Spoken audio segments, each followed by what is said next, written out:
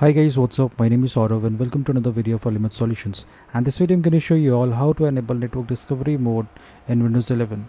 So to enable network discovery mode, all we have to do is we'll just go to this PC, and if I click on this network, you can see that I'm getting this error message that network discovery is turned off, right? So I'll just hit OK, and although we can turn it from here, we'll just click on it. If we click on this notification, we can turn it from here itself. But if you're not getting this notification, all we have to do is we'll just go to Windows search bar and we'll type control panel and then OK,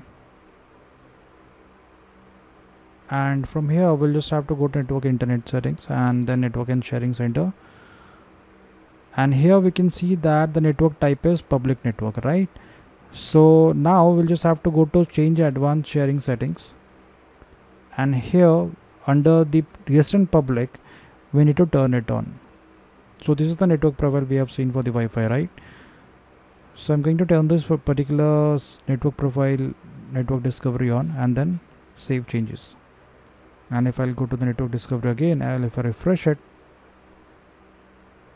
you can see that the network discovery is turned on, right? So this is how you can turn on network discovery, guys. So that's it for today, guys. I hope this video was helpful to you. So do not forget like and subscribe. Until then, stay happy and love to learn new life exciting technical difficulties. Bye.